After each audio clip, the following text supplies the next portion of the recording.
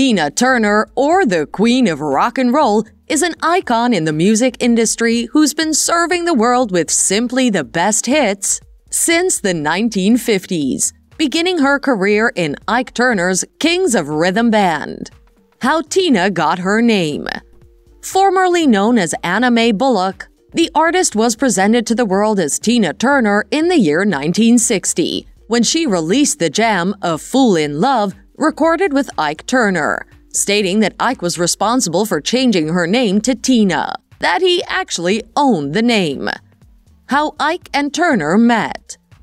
Ike Turner was Tina Turner's husband, and the two met when she showed up at one of his concerts in St. Louis in the 50s. And Ike was impressed by her singing, so she joined the band at just 17 years old and began playing weekly gigs with them until 1960. When Ike renamed the band the Ike and Tina Turner Revue to spotlight her, and then proposed, and they married in 1962. Then blessed with two sons, Ronald Rennell Turner and Craig Raymond Turner.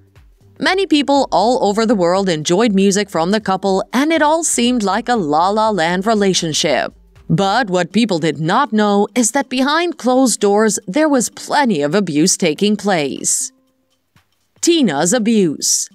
According to a report, Tina was only 22 when she fell for Ike, and since then has provided a long list of the kind of abuse she had to endure in her 16 years of marriage.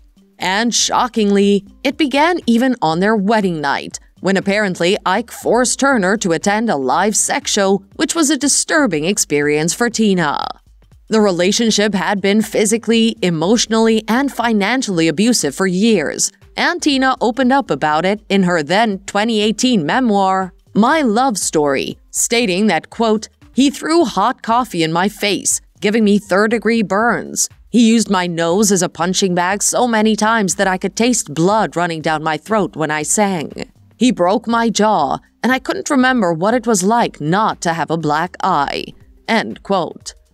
Tina had had enough of him and made the decision to call it quits while on tour with husband Ike Turner in Dallas in 1976, and on the 27th of July that year, she filed a divorce, citing irreconcilable differences.